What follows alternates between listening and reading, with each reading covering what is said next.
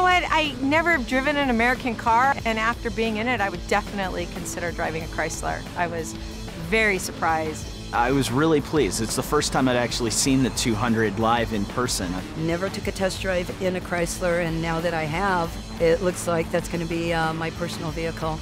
I would absolutely recommend it to my friends and family. I think they'd be very impressed with the steps that Chrysler has taken to improve the quality and the drive.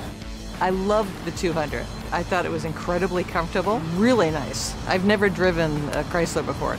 I was very impressed.